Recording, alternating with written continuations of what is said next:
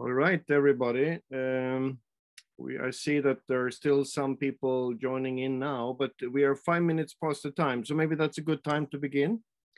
My name is Stellan Windhagen. I'm a professor of sociology and endowed chair in the study of nonviolent direct action and civil resistance at the University of Massachusetts Amherst.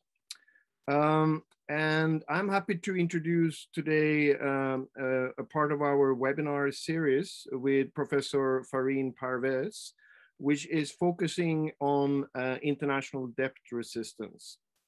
I also want to say that we have a next webinar coming up on May 13, which we will mention a little bit more and also post information about in the chat, which you can register to.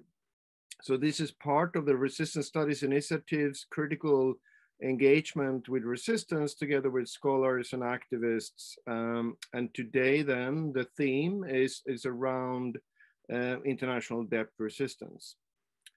So I'm very happy to have Professor Fareen Parvez with us, who has been doing interviews with people engaging with the problems and the repression of debt, as well as what they're trying to do in engaging against it in India. And we will then hear from Professor Parvez first for an introductory lecture, and then we will have questions and time for discussions. So you can fill in the Q&A or you can do it directly in the chat with questions. As long as the talk is going on, you can just post these things and I'll make sure we get to these discussions, questions along the way. So with that, I would like to give the word over to Professor Parvez.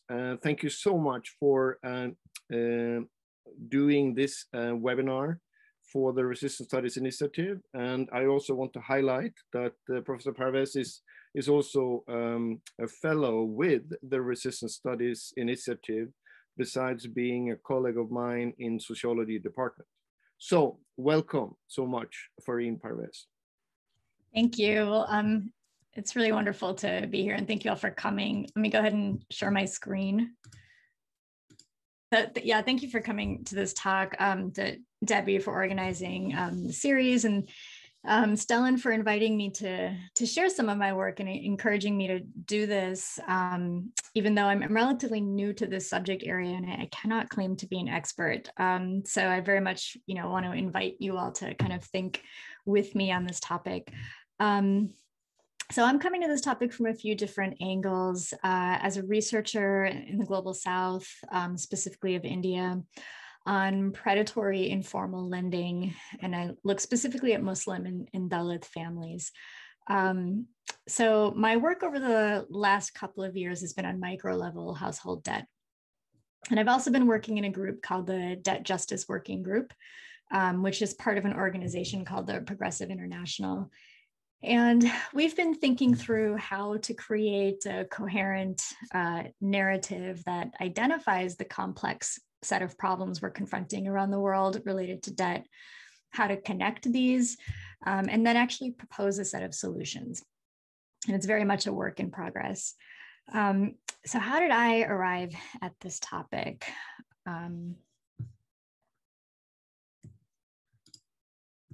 Here we go. So it was during one of my fieldwork visits for my previous research, which is based in the city of Hyderabad, India, towards the south.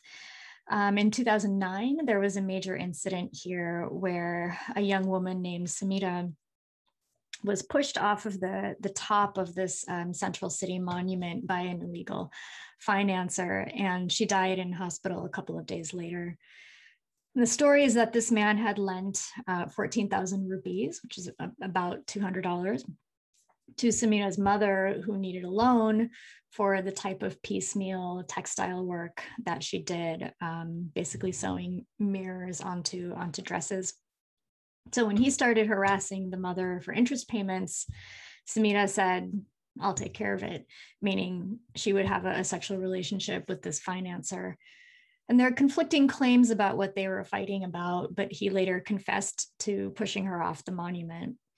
And he was jailed for 3 months only before getting released. So after this case, there was a public outcry in the city over the problem of debt and illegal finance because it is rampant. So with the story in my mind and in reading regular media reports about cases like this, I wanted to understand the reasons that people go to these lenders and more broadly, the social ecology of household debt. And then I eventually started learning more about how this is actually a widespread international issue and that it connects to the macro level structures of states and financialized capitalism. So elaborating these connections is a challenge, which is a point that I'll come back to. So just to give you a few numbers, between 2010 and 2020, the public debt of developing countries has increased from an average of 40% to 62% of GDP. In South Asia and in sub-Saharan Africa, governments spend more than double the amount on external debts than on healthcare. At the micro level, household debt as a percent of GDP rose over the last decade, most significantly from 25% to 40% among countries classified as emerging economies, which includes India. So in the US, total household debt has reached almost $14 trillion, and student debt is now $1.7 trillion. This is a 100% increase just in the last decade. This graph just shows you the kind of rising percent of households that are carrying student debt. So I'm going to take you through a kind of whirlwind journey through different examples of debt resistance. And I'll cover a few analytical points along the way about the types of strategies that have worked. So my plan for this talk is to give a little bit of context and theoretical background on debt, and then a broad overview of international debt resistance, where I'll point to a few examples. And then I'm going to focus on 3 recent examples of relatively successful debt resistance movements in different parts of the world. And these are from Bolivia, from Spain, and from the US on the issue of student debt. I'm then going to present some of my research on India. And I think diving into the specificity of that case shows the complexities of debt, very different ways of thinking about resistance. And just to be clear, the India research is my original research. The rest of what I'm presenting is based on secondary readings. And then I'll pull together some threads and conclude with the challenges and also the potential for a mass global debtors movement, which I'm going to leave as more of an open question rather than an answer.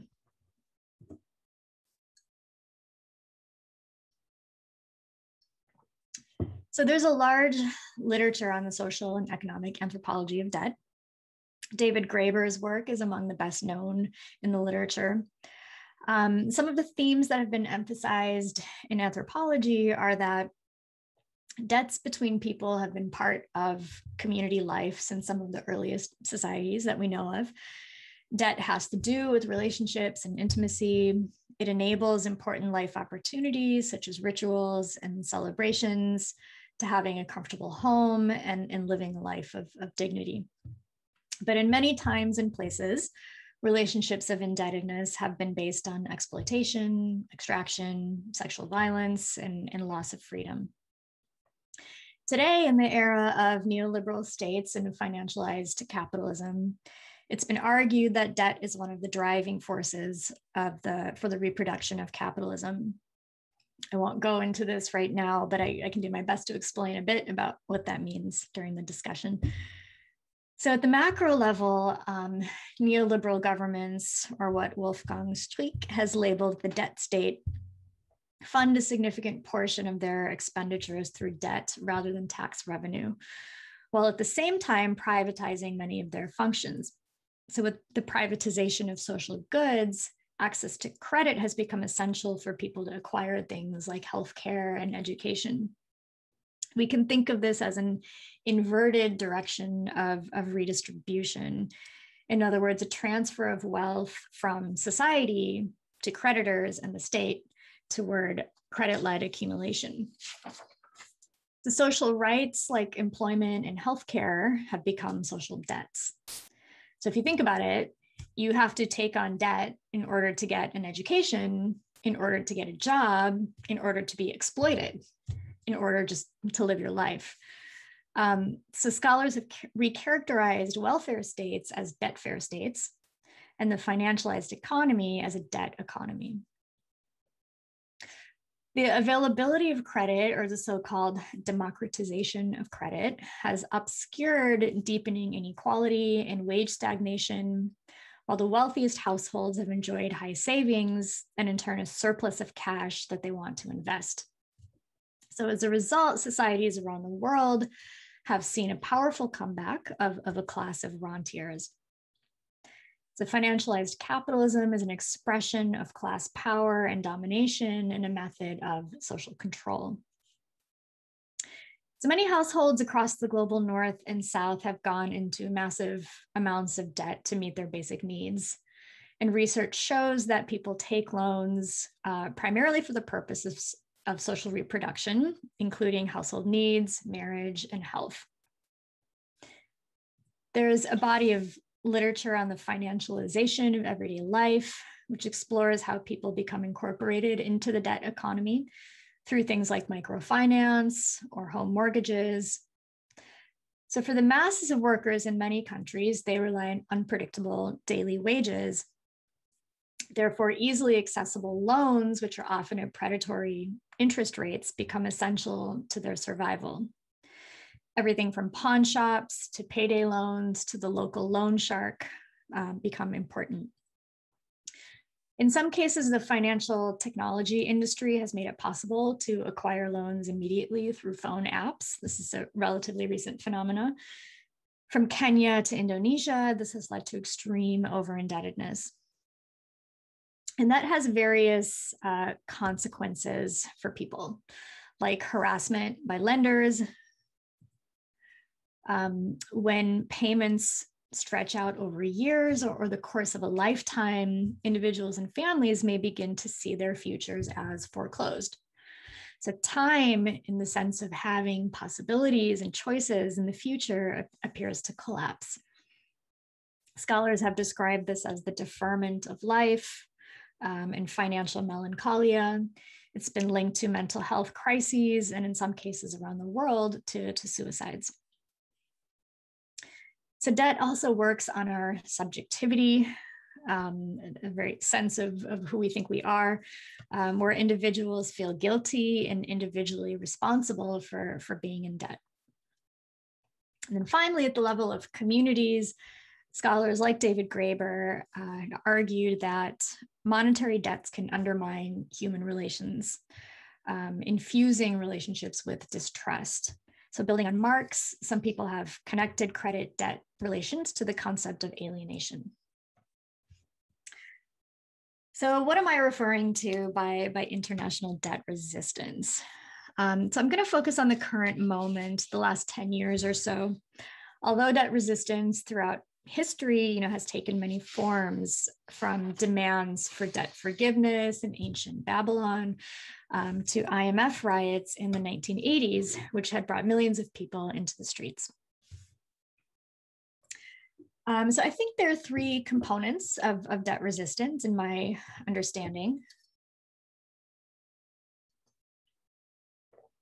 First, there's the ideological work of shifting the understanding of debt from an individual shortcoming to a collective problem, and ultimately as a form of collective power against the financial system. Number two, there's challenging the state, banks, and international institutions and holding them accountable.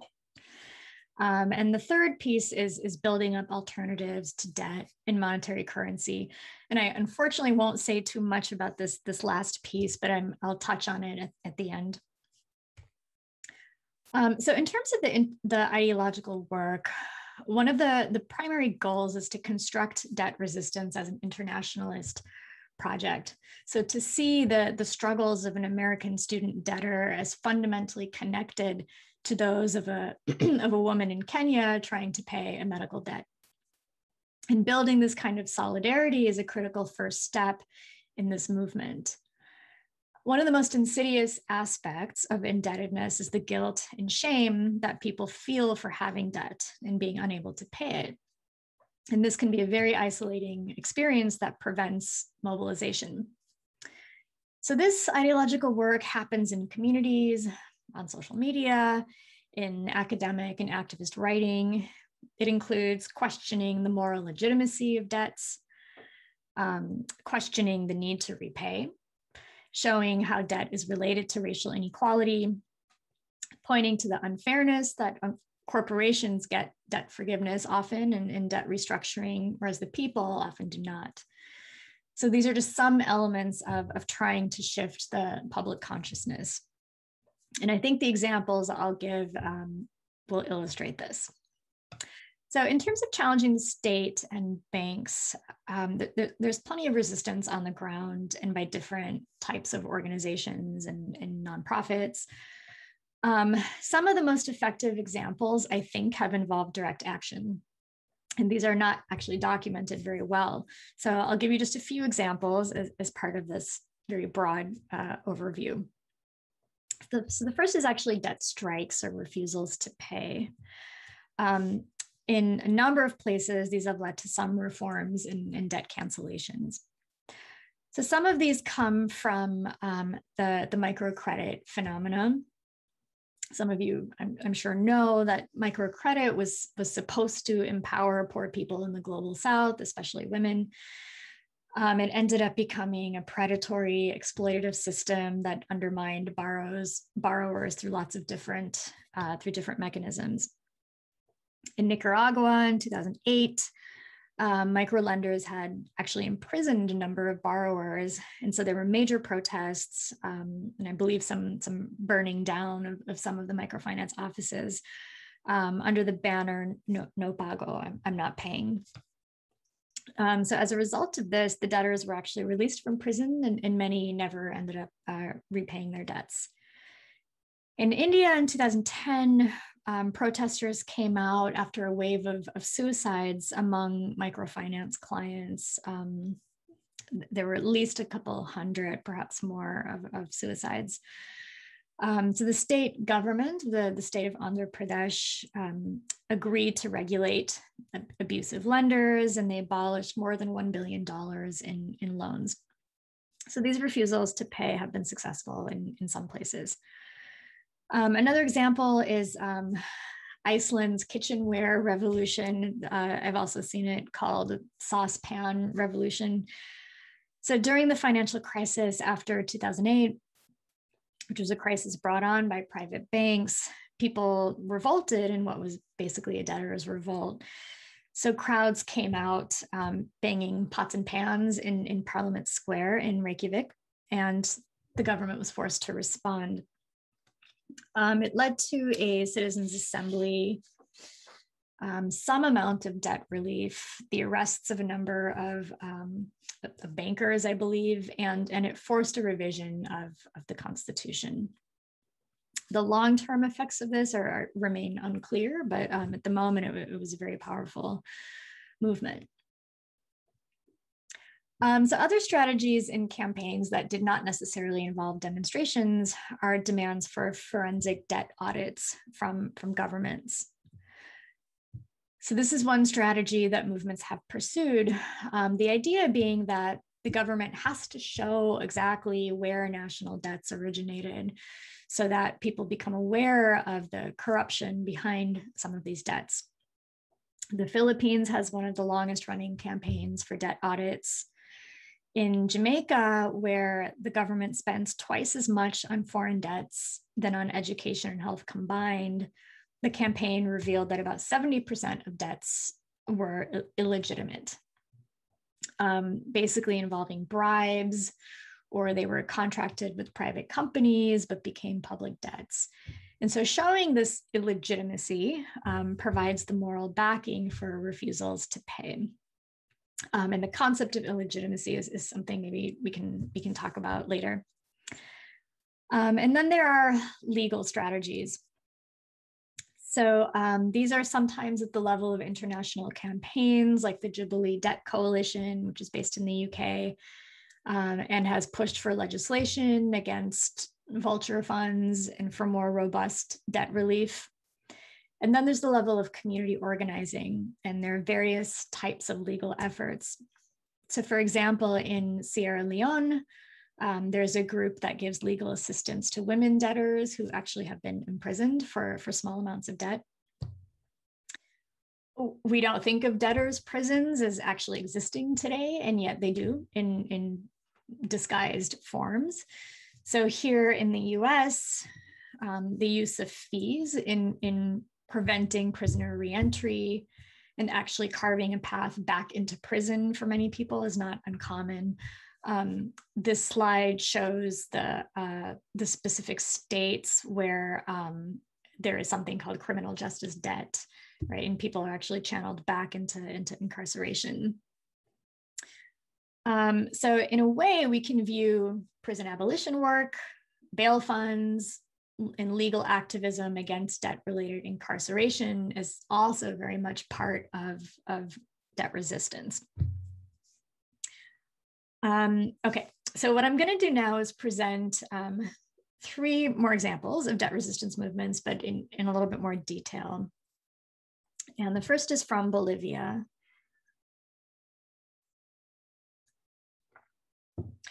So this started out as a nonviolent movement, and then it actually became kind of culminated in a moment of armed resistance that I think led to a lot of internal controversy about this event and these means. So during the heyday of neoliberalism, about 60% of the population was living below the poverty line. It's now about half of that. So Bolivia was actually home to one of Latin America's most successful microfinance industries. There was a kind of wild west of lending with banks, especially targeting the poor. By 2000, there was a financial crisis, lending dried up, families were defaulting, and in a number of cases, the banks were actually filing lawsuits against debtors and taking away their possessions. So in the summer of 2001, many thousands of indebted workers and farmers from all over the country were coming into the capital of La Paz to protest against the banks. And so this occurred over 95 days, over a 95-day period. One of the leaders in this movement was the anarchist feminist collective Mujeres Creando, Women Creating, and I apologize, I don't speak Spanish, unfortunately. So one of their tactics is using street art.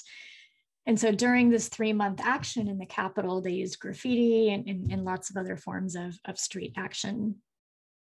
There's a little bit of Spanish language literature on this, but otherwise it's been very difficult to find information. So I'm gathering this from a few interviews online, as well as an Irish anarchist newspaper. So this is an interview with Julieta Ojeda, an active member of the collective. She said, the debtors were staying in the university. We held courses explaining which international institutions were financing the Bolivian banks. The debtors had been in La Paz for 3 months, and all that time, they didn't get a chance to sit down and be heard by the presidents of the associations of the banks. During this time, many of them fell ill, and many had respiratory infections as they had been tear gassed. We published a newspaper with them and sold it together so that the general public would revise their opinion of the debtors. A lot of people were saying that they were good for nothings who just didn't want to pay their debts. But then people began to realize that it wasn't that simple, and that in reality, the financial institutions were committing usury and extortion, cheating people and exploiting their ignorance, making them sign contracts that they didn't understand. On July 2nd, a small group of debtors from the larger debtors association, which was, by the way, mostly women, decided to occupy the Bolivian Banking Supervisory Agency. So they were armed with dynamite and Molotov cocktails to prevent police intervention. So they apparently held hostage the bank officials and tied them up alongside bundles of dynamite. It's reported that 94 officials were held hostage. So this picture I found online, I believe from a newspaper, you see a very sad looking, unfortunate bank official, I believe with dynamite strapped to her. Condonación total means total forgiveness.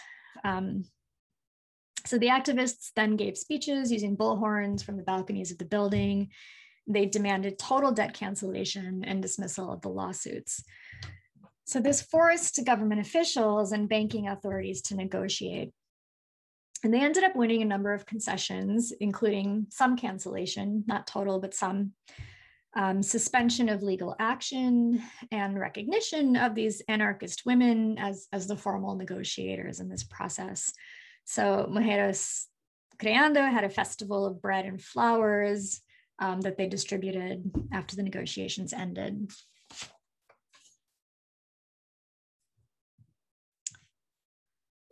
So a second example comes from Spain, specifically a movement called the Platform of People Affected by Mortgages, which is not a very elegant English translation of the name of the movement.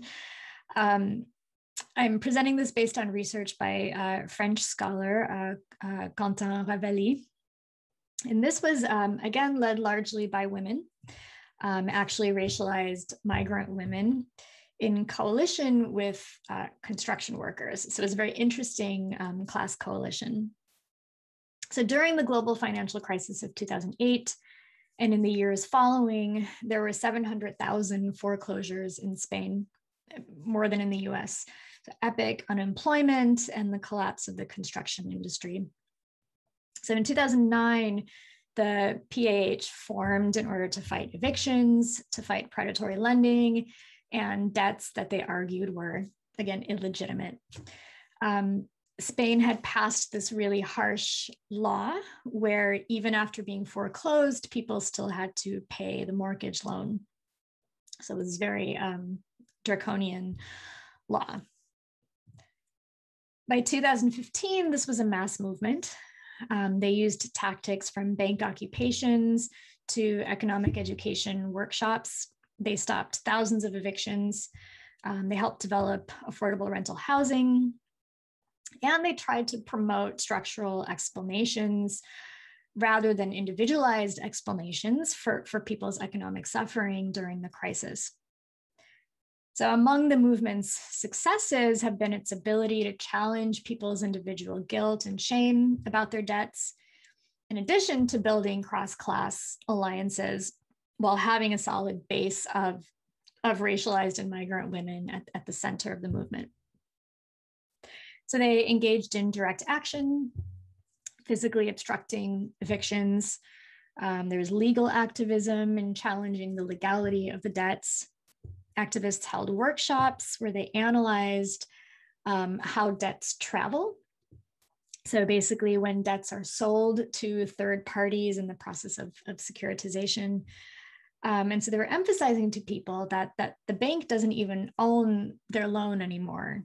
So people basically broke down this very abstract process of financialization. And it was the weekly assemblies that are the heart of this movement. So in these assemblies, people shared their personal stories and struggles with the banks. They discussed how to negotiate with bank officials. Ravelli calls this political theater. He writes, afectados even began to take pride in no longer paying their debts. So one of the pieces of their ideological work is also reframing debt suicides, not as individual acts, but as murder. So there was a suicide of a 43-year-old woman when she was being evicted. And activists covered the exterior of the bank with signs and graffiti, basically calling them criminals and murderers. So So the PAH movement has had a lot of successes, but in some ways we might say it's actually the creation of communities on the ground and a collective consciousness around debt that is really the measure of success.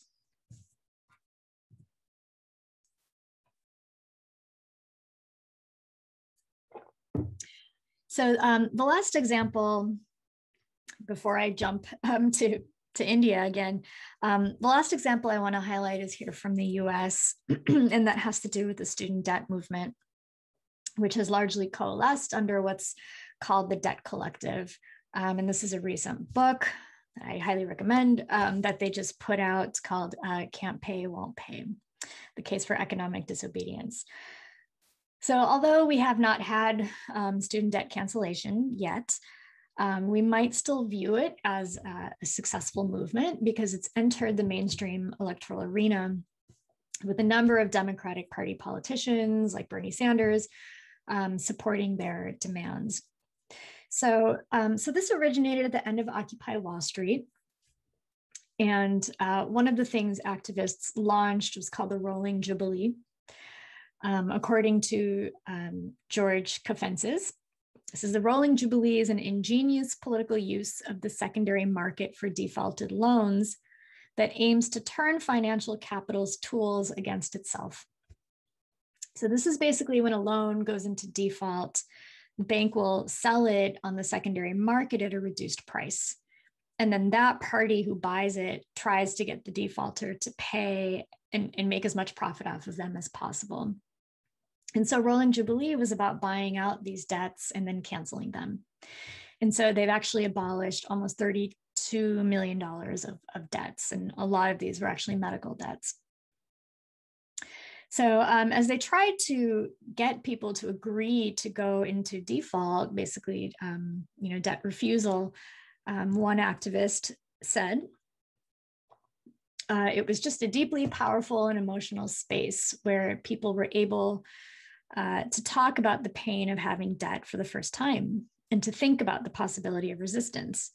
To me, these are the moments in organizing that are the most amazing, where you see people have this experience of being like, oh, this is not my fault. This was reported by a writer in a recent article, and so much of what I'm telling you here actually comes from this article. It's worth pointing out that Americans in particular have a moralistic view about repaying debts, and overcoming this is probably harder in the US than in other places, for example, in Spain. So these activists started to get increased media attention and eventually meeting with Department of Education officials. And so right now it's on the political agenda, and we're kind of just waiting to see what President Biden will do. In the meantime, there are online activities, political education workshops, advising people on their very specific debt situations. There was a 100-day strike by 100 debtors, occasional demonstrations, films and videos, and then the sharing of stories. So one of these asks the question, like, what would you do if your debts were canceled?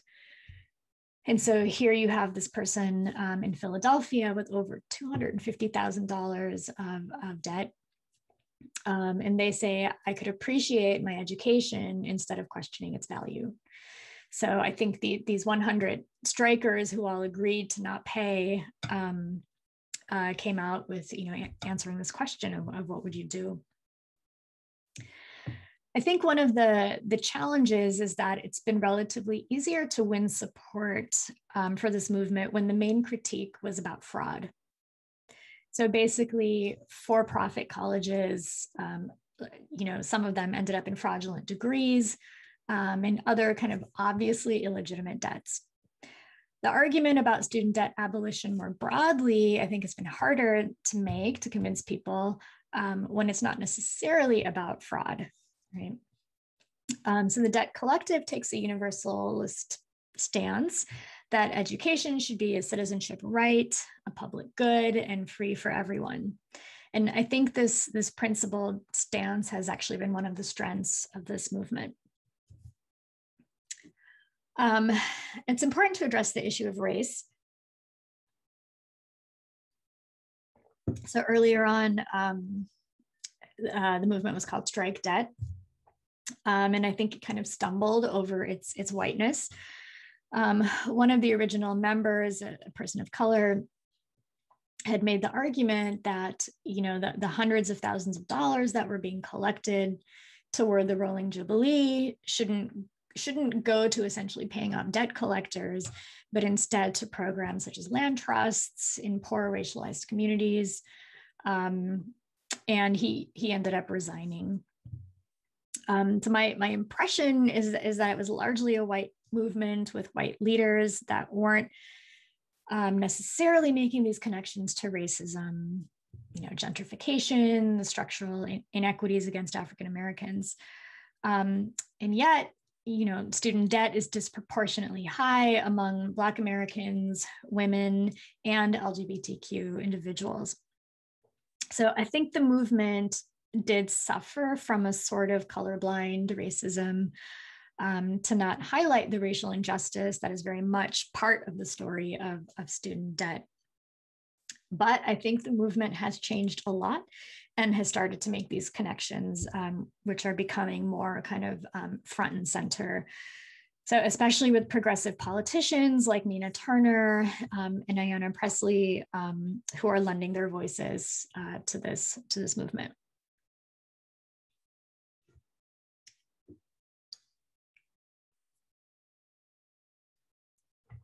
So I'm going to shift back to the global South,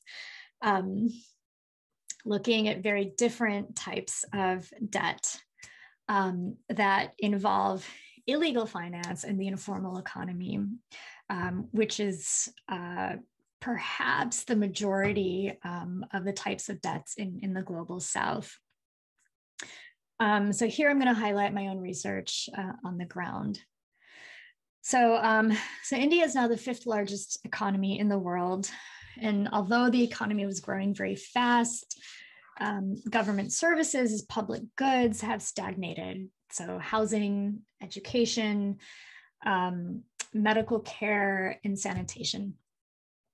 So India began liberalizing in the 1990s, and this ushered in staggering inequalities.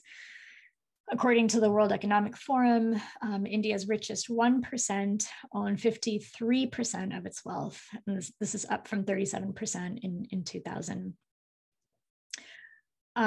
So I have focused much of my work on Muslims, who are about 14% of the population.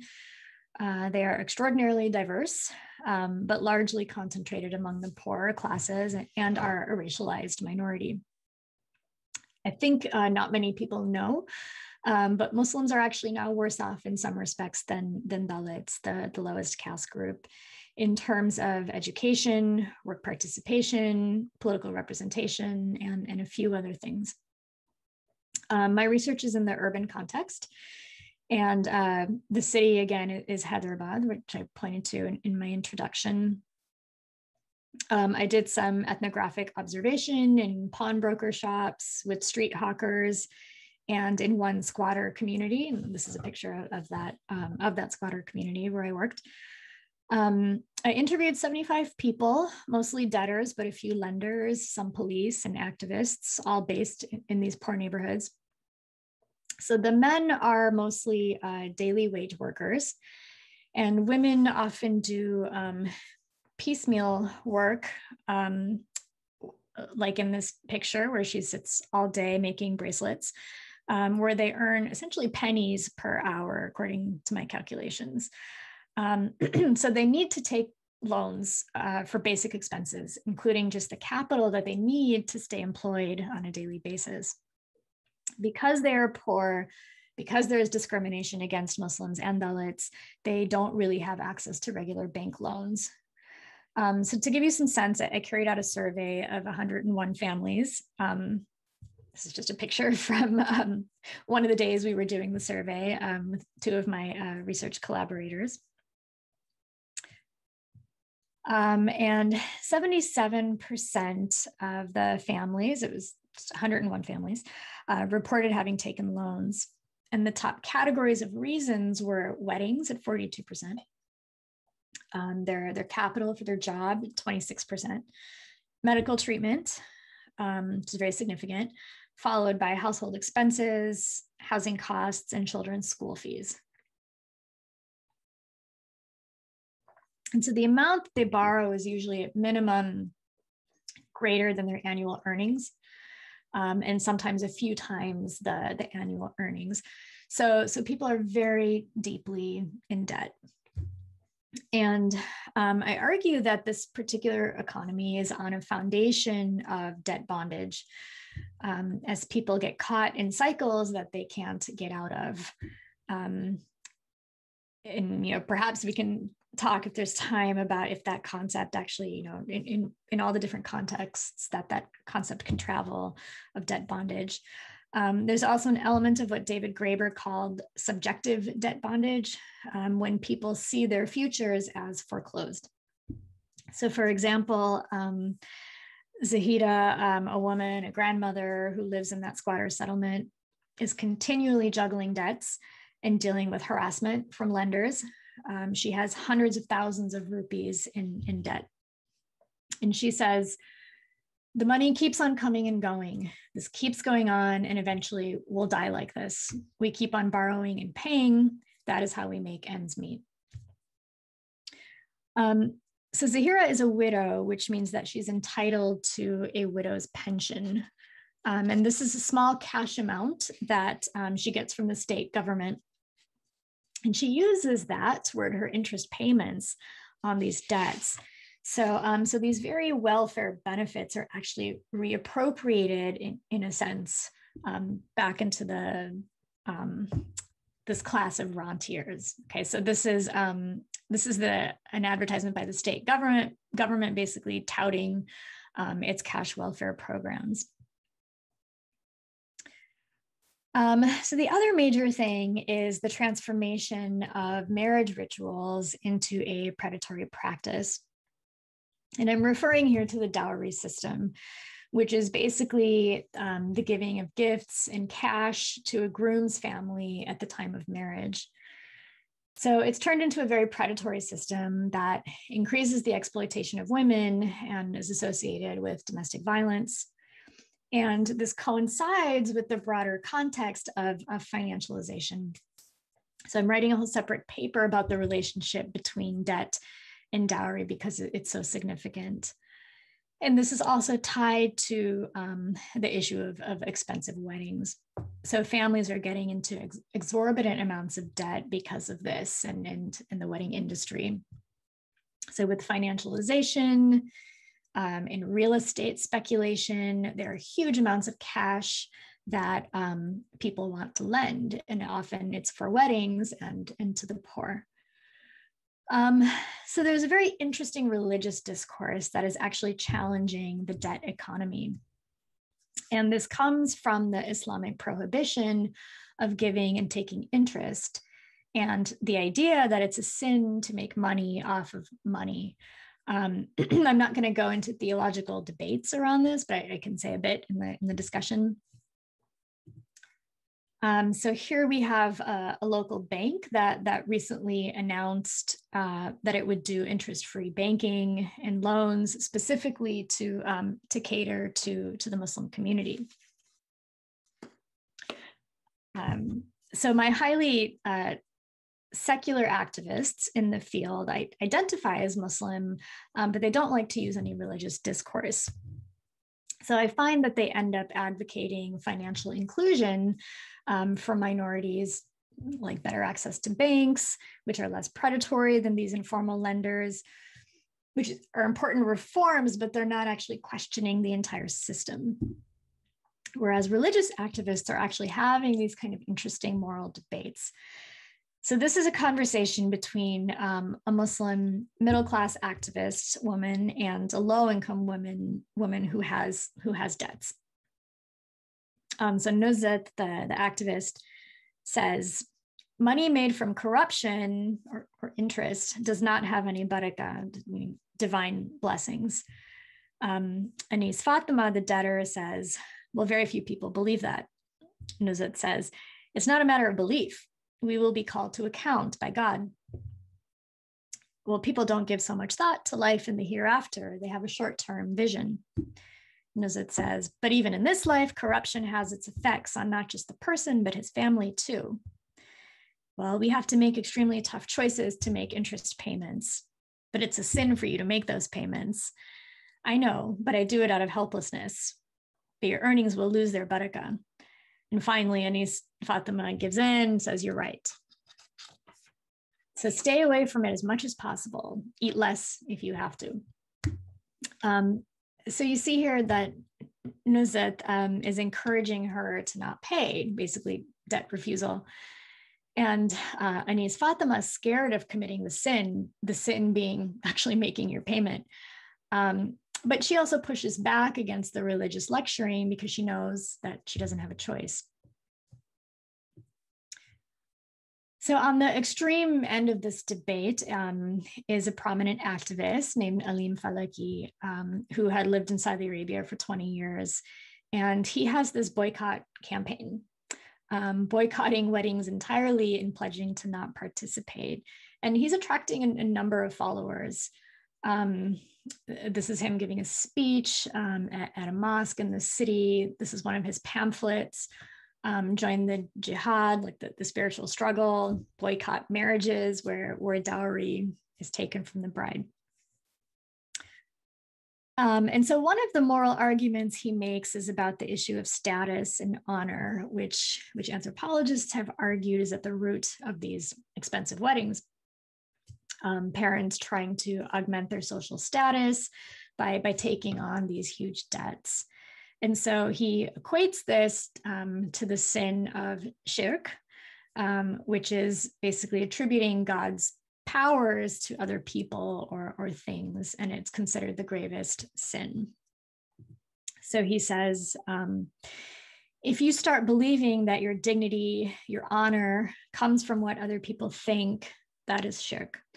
Whether it's the member of parliament or an auto driver, these people are victims of this sinful logic. And so Falaki also argues that dowry is used as a way to deny women their inheritance rights in Islam. So what frequently happens is upon the death of her parents, a woman will go back and seek her inheritance. And her brothers will often say, well, we gave you everything we had for your dowry, and then basically refuse her inheritance. So again, this deeply debt-driven system conflicts with religious principles, and this is an important kind of moment of resistance. So there's a kind of dynamism here in this debt economy that's related to other political visions, around doing away with marriage rituals and not falling victim to sin and to the banks. So this kind of interest-free and wedding-free capitalism remains very unrealistic, I think, in India, but it's part of the radical imaginary in this city. And the last thing I'll say about this case is that everyday people do resist through what David Graeber calls their baseline communism. So I heard of neighbors congregating at the hospital and kind of forcefully demanding a lower fee for a child's operation, people paying for the school fees of their nieces and nephews, and the many friends who lend money without interest. So these types of resistance are not enough, but they're extraordinarily resilient. Okay. So let me just take the last 5 minutes to pull together some conclusions from all of these different vignettes and examples. I know it was a lot. So debt and the domination that it inflicts on poor and middle-class families is clearly a global problem. And one of the questions in the literature is, to what extent do debtors constitute a class? Or stated differently, could debt actually be like a unifying axis of oppression that brings people together in a movement against financialized capitalism, or even into an anti-capitalist movement. And I can say, as part of an organization that tries to promote this perspective, there are definitely challenges.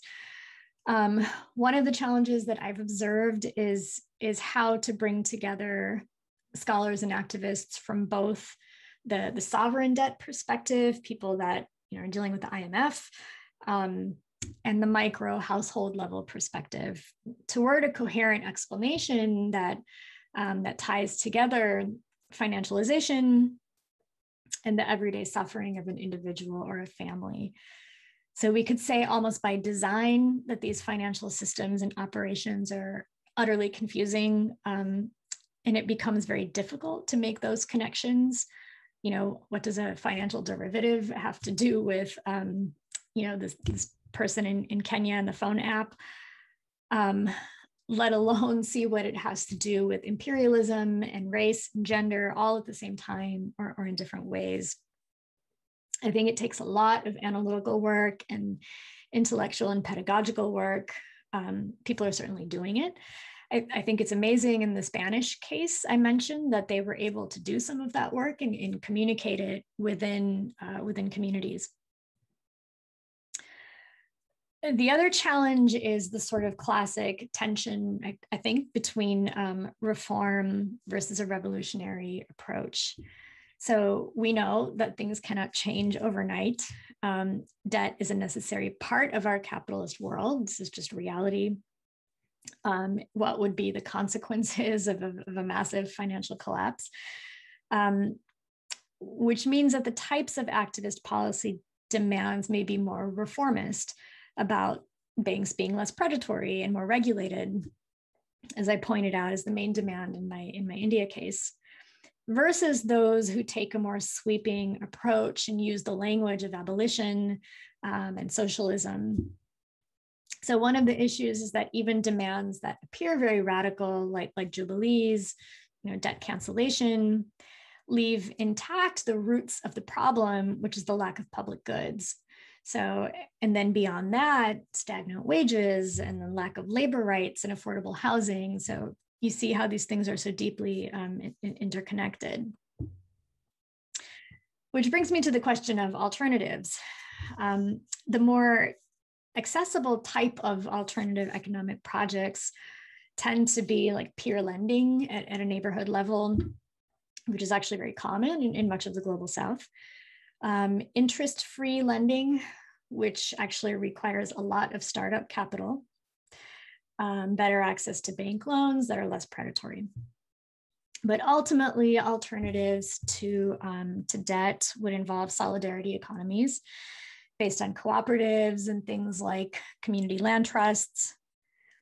And then there's at a more macro level, there's the issue of reparations, within borders and from the global North to the global South. This might involve everything from land reform to global patent reform, vaccine distribution. So again, these are very large demands.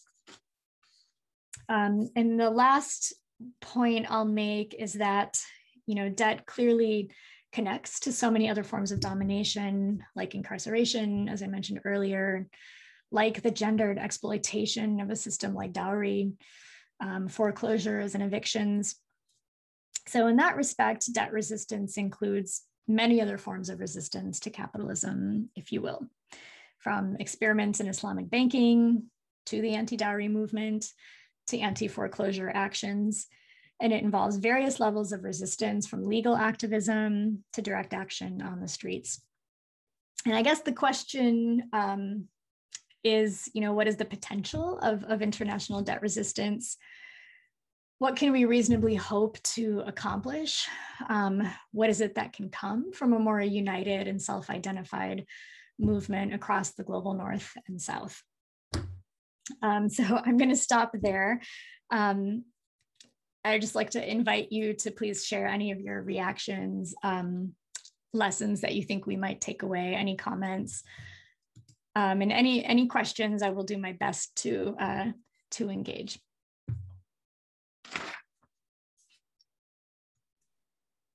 Thank you so very, very much. You've given an overview with a lot of examples and very important reflections and questions for us. I've asked people to type in their questions in the chat or the Q&A, but I will start off myself to begin with.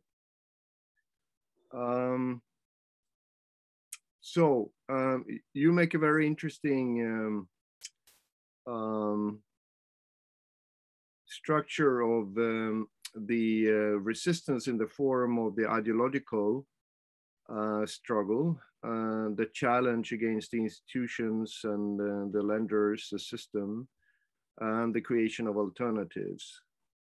It seems to me that that's a very useful way of dividing it up. And also that it seems like there are connections, right? You need to kind of have an ideological struggle in order to make people ready to challenge, right?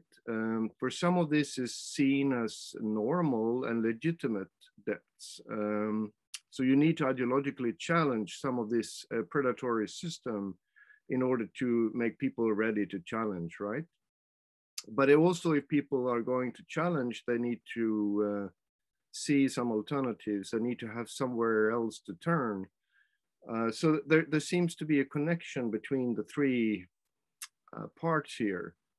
You think you could say something about that? How you see the connections between these dimensions, or so? Mm-hmm.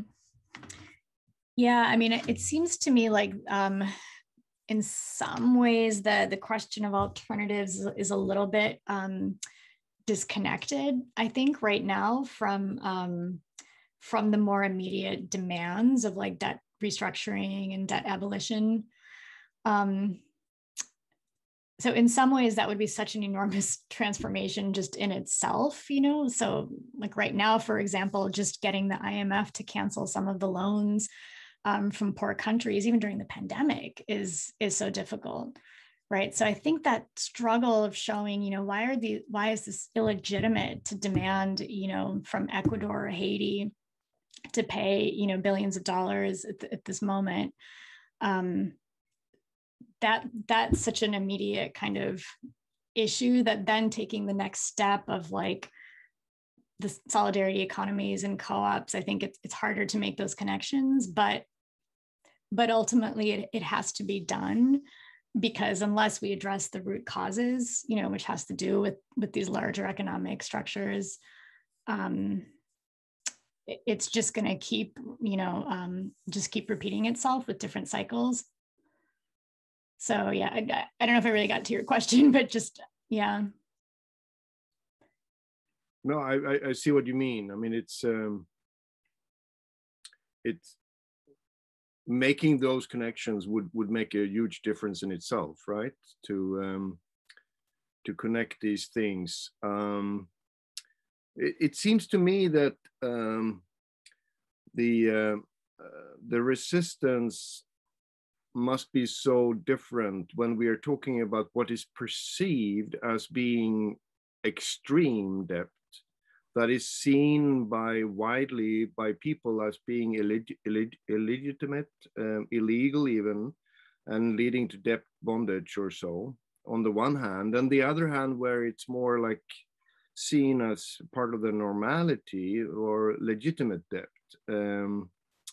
Isn't that kind of one of the challenges here, to kind of make people see that debt can be very, very troublesome for people without being so extreme that people even go to suicide, which is, I mean, a horrific consequence of the debt system. Mm-hmm. But we're far away from that, aren't we? I mean, to see the normality of debt as being something that is possible to question. Mm-hmm. Maybe this is not really, it's more a reflection. Yeah. I don't know when you want to say something about that. Sure. Yeah. I mean, I'd love to hear from others too, but yeah, absolutely. I mean, so David Harvey, for example, he refers to our economy basically as one of debt peonage, so basically debt bondage. I mean, what does it mean that, you've had to take $200,000, in loans to get an education for an uncertain economic future, and you will spend probably the rest of your life, paying that off. Like, in what way does that actually foreclose your future? And we can think of this as a form of bondage. It's not only some of the people I study where they literally go into debt bondage, paying brokers in order to get to Dubai, where they're not even properly paid as migrant workers, and they live their lives in debt bondage like that. Yeah, I mean, I think making those connections between an American student debtor, and this person in a poor community in India, it might seem problematic. And yet, to understand that this is actually the structure of our financialized economy right now, I think is really important. I think the movement is definitely making this argument that this is extreme period. There's some exceptions, like in Scandinavia, where people actually have high amounts of debt, right? But they're for mortgage debts, and they have a very robust welfare state that takes care of them in times of need. So those are considered like good debts, right? But I would say that I believe that's very much the exception.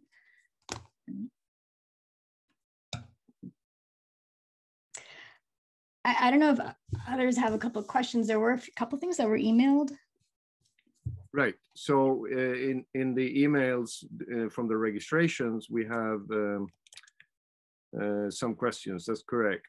So one of them is, can you help to give a bit of a historical perspective on the acceptance of debt and usury in the Muslim world? Right, I saw that. Yeah, I don't know if the person is here. So no, I mean, unfortunately, I can't. I don't have that kind of knowledge of Islamic history necessarily. But I would say that, I mean, these communities, I mean, they have their moral ethical framework that's very important to them. And it's not, usury is banned in a number of religious traditions, I believe, but in these communities that I studied, it's not like an abstract, concept. It's something that they very much grapple with, that they really do believe participating in this system is actually sinful. But they exist in the modern world. They live in a situation where they don't have a choice but to participate in this. And in my research, I came across so many cases where, I mean, that's their insurance system, so that loan shark is the person that's going to give them the money to save their child's life, in the hospital, in the absence of, socialized risk, right? In the absence of a welfare state. So I think it's really, the emphasis should be less about kind of culture and religious culture and more about the political economic structures that they have to exist in. But I'm also saying that it's their religious framework that in many ways gives them the tools to actually to resist and to undo some of this. Right, and an important part of that must be to hear about the examples of what people have done that you have told about, which can be inspiring, what people have done in some part of the world where cancellation actually was successful, and where even the toppling of a government in Iceland, where corrupt bankers were put in jail. So these kind of things can can inspire across cultures, right? Yeah. One thing that seems to me to be key is to figure out ways of going from the individual or small group resistance to more collectively organized forms of resistance or alternatives. Do you see any kind of pattern of those cases where they are succeeding? Why are they succeeding to do it more collectively when they do it? Is there like something you tentatively can see seems to matter? Yeah, just a quick point, going back to the theological thing. One of the things too, one of the theological concepts is not just that interest is prohibited, but also the idea of sharing risk. And so, so the idea being that, you know, nothing good, there's no profit without risk, you know, you don't get any gain without actually taking a risk, and that risk has to be shared. And so, you know, so lending and debt is still going to happen. So there's the question of interest, but also, you know, how do we actually share that risk when a creditor lends to a debtor? And so I think that's another kind of, you know, ethical framework that is very interesting. Yeah, so moving from kind of individuals defaulting on their loans to a collective movement. I mean, I think the Spanish case that I talked about is quite interesting. I think what seemed most powerful, and maybe also in the Bolivian case, was the face-to-face organizing, and people actually over time spending time in communities and discussing face-to-face in these general assemblies, where they really built up an identity and started to gain confidence and, you know, shift their consciousness around these things. Obviously, this is difficult in the pandemic. And it raises other issues too about this idea, our debtors class, you know, there is not, as some writers have, you know, have said, there's not like a factory floor, you know, that we're sharing, right? So some of this might be online, and then it raises these other questions of how powerful can that be? Like, what is the potential of that when we don't have like a shared physical space? The Iceland example is interesting. My understanding of it, based on what I read, is it was a more spontaneous kind of protest movement, and it led to a massive like government refusal to pay, you know, but I don't know kind of how much it was sustained. You know, right now I believe it's just in the courts, so I'm not sure if it really became a sustained movement. Right. There are some research on the Icelandic revolution that might shed some light on that. I also don't know too much about that, but I think it's a very interesting example. We do have a question here from Jan in the chat. Are there any statist allies to cancel debt and support resistance, or are they mostly allies to the capital? Right. So if I understand the question correctly, it may not be. Are there members of of government who actually support that resistance? Yeah, and that's, if I understand that question correctly, I think that's a great question. I mean, of course, it varies everywhere, and I mean, in general, I think in a lot of these cases, like in Iceland, I mean, in India, you know, I mean, this is Lenin's Thousand Threads, right? So, so the state and capital are deeply, you know, allied with each other. So I think it's more the exceptional politicians that might support things like debt cancellation. But often it's the government officials that are negotiating these some of these debts. I mean, when you're talking about Global South and the IMF, the question, there's such an enormous power imbalance there that, is important to factor in. But I think the whole concept of like the forensic debt audit is precisely to show that, politicians were in some cases accepting bribes or profiting off of these negotiations with private banks. Yeah, I think at the international level, like with international governance, I mean, there's like independent experts. There's certain UN agencies that are very critical and that promote debt cancellations. Could I maybe tag on to that question and think a little bit freely here? So there was an initiative that got the Nobel Peace Prize a couple of years ago, banning the personal mines as a particularly horrific type of weapon. That started off by an alliance between some NGO activists and some progressive states that wanted to have a ban of these personal mines.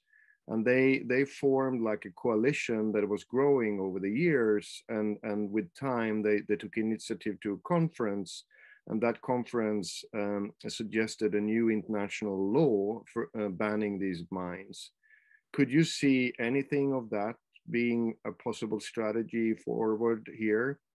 That maybe some of these debt international coalitions could then form alliance with some progressive states to come with an initiative of a new legal framework on an international level, or is that utopian thinking?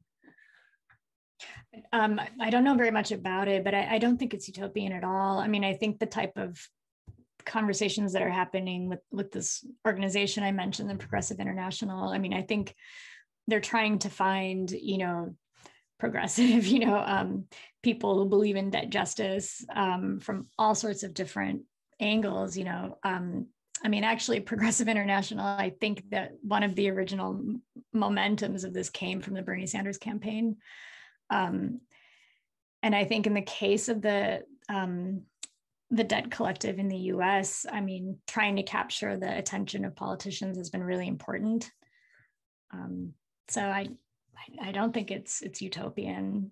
All right. So we have a question here from David. Let's see here. I'll read here. It seems to me the challenge of the emerging world and the first world face the same challenges, except the debt has been nationalized. And we know nationalized debt causes long-term problems. So do you think the problem is the same, but just larger sums and a longer time period before we all face the challenge? Is it any different than the Great Depression?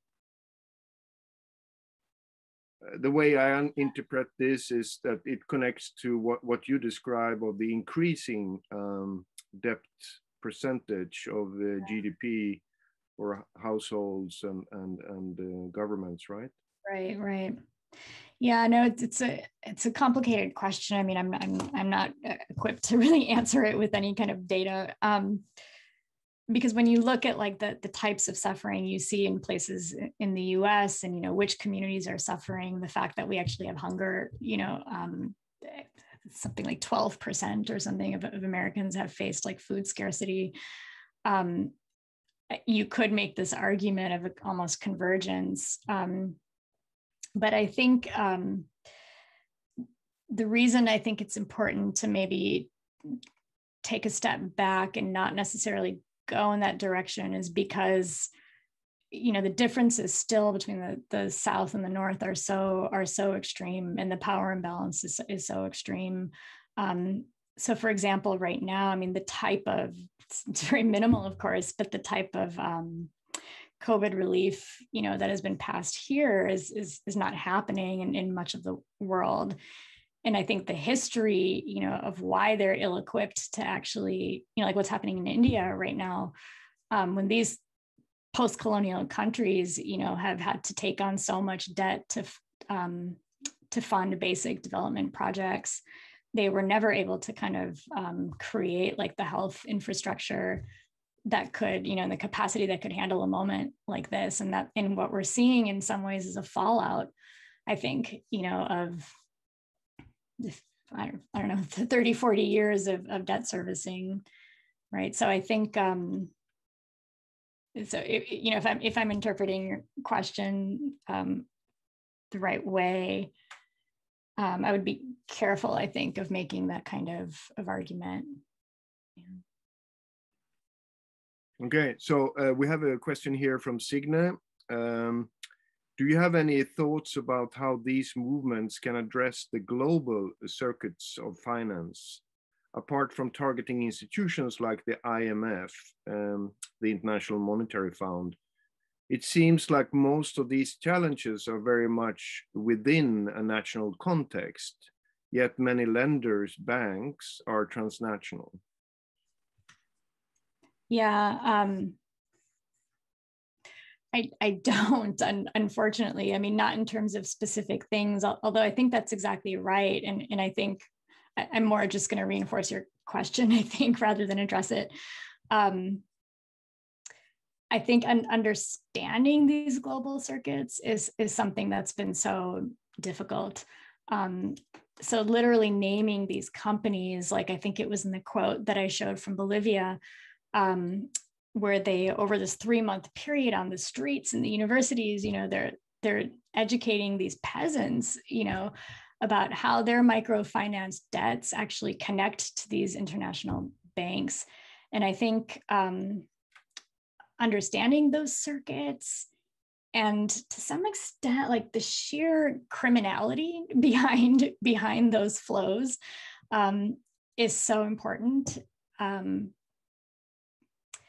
I think for academics who are steeped in their different disciplines and studying their own corners, like including myself, it becomes harder to really turn these abstract things into a very concrete story, that can be communicated. Because I think once people understand, I think the moral outrage becomes much stronger.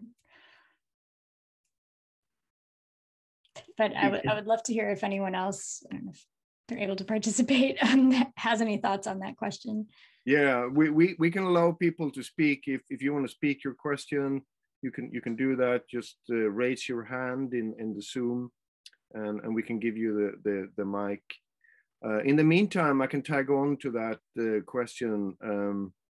I mean, in the 1980s, there were like a crisis in the international debt system when countries like Mexico and a number of other places, the countries were so much in debt so that they refused to continue to pay.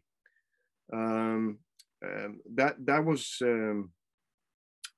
something that could have become more of an international of countries in the South to put pressure on the international banks. Unfortunately, that led to individual negotiations and rescheduling of the debts, new loans to pay the debts, all kinds of absurd things. But I think, to me, that speaks to the possibilities of involving the states that are also heavy debtors, at least some of the so-called developing states or poorer nations. So do we see anything of that anymore, like a rebellion from states that feels like they are paying illegitimate debts and they can't continue to do that, or they refuse to do that? I mean, I'm thinking, for example, of many of the former French colonies that are still paying money to Paris as a compensation for the benefits of colonialism back to Paris, which is not very known, but to me it sounds like an outrageous and illegitimate debt. Do we see any rumblings among the states like that? Mm-hmm. I believe so. I'm a little bit less on this literature in terms of sovereign debt, but I mean, there was a recent kind of crisis with Ecuador And so, yes, I think there's a looming crisis with Pakistan right now. And so, so yeah, I don't know. I mean, other than kind of the now several years old, situation in Greece. But I think it does happen. But I think that the risk that a lot of countries face is that they have to be able to go back later on and take more debts. And the fear right now with the pandemic is that there's going to be so much recovery, and there's been so much economic loss. I mean, the collapse of tourism is just one of these, but resulting from the lockdown and things, that they're most likely going to need more loans. Actually, in my understanding right now is that the IMF and the G20 countries are not actually willing to cancel right now. So it's, I mean, I have heard, if there was like a massive debt refusal, let's just hypothesize, on a global scale. I think some scholars are kind of scared of the consequences of that. What kinds of suffering could that actually could erupt, from that. So to some extent, smaller scale reforms might be actually better. I've seen that argument. You mean that it would have devastating effects for those populations, those states? Okay, yeah. Yeah. Okay. One of my a colleague, has argued, I think Katharina Pistor, that she thinks there'll be like a legal pandemic when this is done, because everyone done, meaning in the aftermath of the pandemic, that all these different parties will be trying to negotiate their debts, and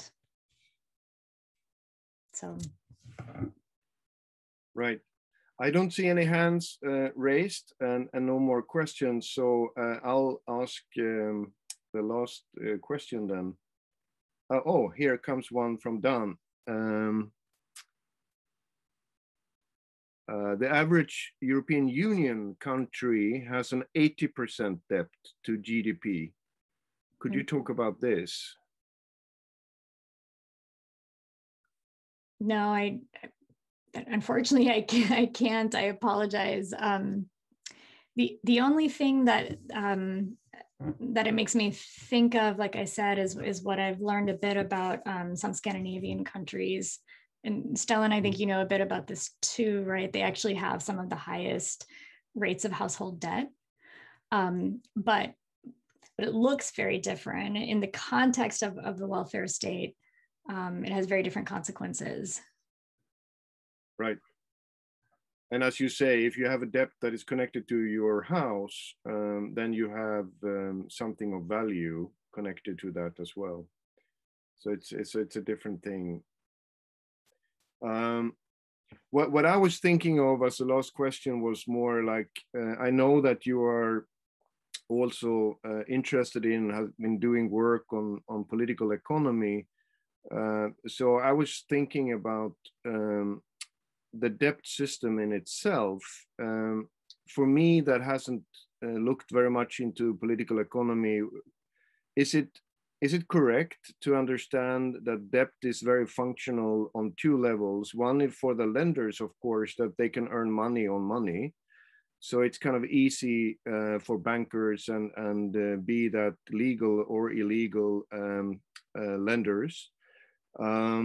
But it's also very functional for capitalism as such, because it forces individuals and families and even states to earn more money and to be part of the circulation of money. So it becomes more difficult to opt out and create socialist alternatives in itself. Debt is kind of not just putting us in bondage in the way of having to pay, but also to participate in the capitalist economy. What is that conspiracy thinking of mine, or is it? Would you agree on such an analysis? Yeah, absolutely. I mean, I can't remember if I mentioned this earlier, but so you know, David Harvey argues that you know, capitalism almost by definition like needs to continually grow, right? And now, I mean, the only way it actually grows is through the production of debt. It's not through kind of state industries and things. So yeah, in some ways, the collapse of the debt system would in many ways be the collapse of capitalism. Many people have argued that, I think. And it's also related to some extent to like the neoliberal subjectivity, you know, the fact that we all individually carry this debt, we have to survive. We have certain desires that have been created over generations, you know, in terms of having a mortgage and having a home. We don't have a choice in terms of taking on education and things. And yet we do all this as individuals, right? And so like in my India research, people are individually negotiating with their financer. You know, there's really not this sense of we're like a debtors union, you know, which is what the movement is trying to promote. So yeah, so around the issue of subjectivity, that we're all individuals and morally accountable and have to pay our debts, you know, is also very compatible with continuing this system and reproducing capitalism and allowing it to grow.